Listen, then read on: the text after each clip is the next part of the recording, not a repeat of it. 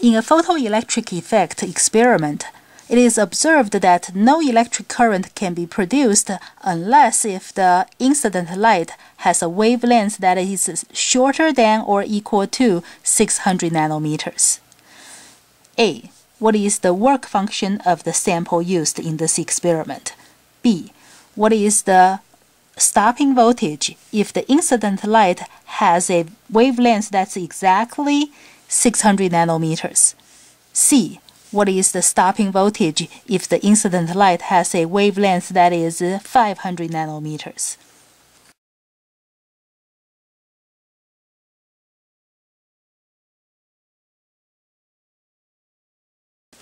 If no current is produced unless if the wavelength is less than or equal to 600 nanometers, that means 600 nanometers is a special wavelength that is the threshold wavelength.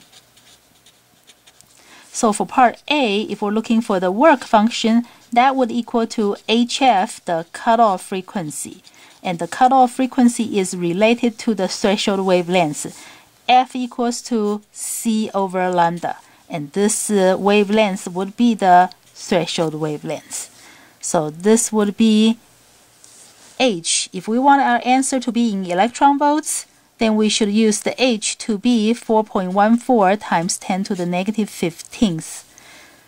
And the C is 3 times 10 to the 8th. And then the wavelength is 600 nanometers. So this will give us 2.07 electron volts. If we want our answer to be in joules, then we should use the H that is in the standard unit. B. The stopping voltage. The stopping voltage is used to measure the maximum kinetic energy. So maximum kinetic energy is Q times V.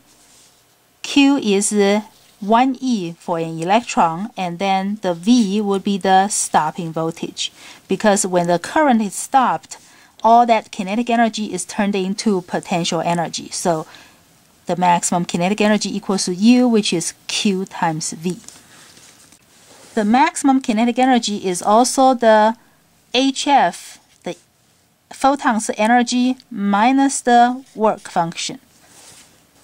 If I keep everything in electron volts, again, my H would have to be 4.14 times 10 to the negative 15th.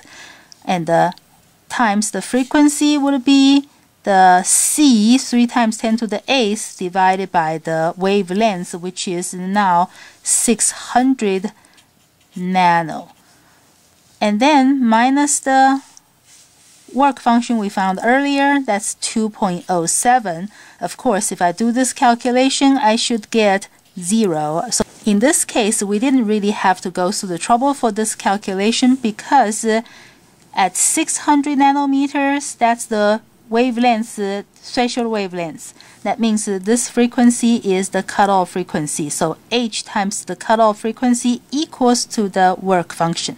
So HF of the cutoff frequency minus the work function has to be 0.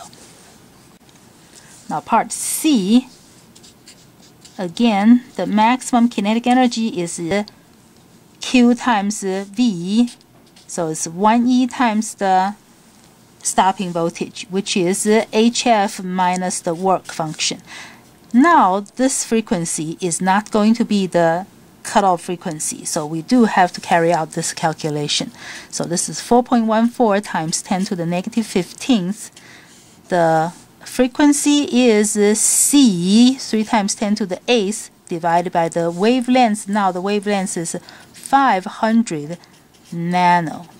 And then minus the work function, which is the answer in part A, 2.07. So if we carry out this calculation, we will get 0.414, and that will be in electron volts because that's an energy, electron volts. And what we want is the stopping voltage. So if we just cancel the E's, we will find the stopping voltage is simply 0.414 volts, because after we cancel that E, this is the volts, because stopping voltage is a voltage. So that's the answer for part C. because we're dealing with electrons, and here we have E times V, it is convenient for us to use electron volts as the unit for energy.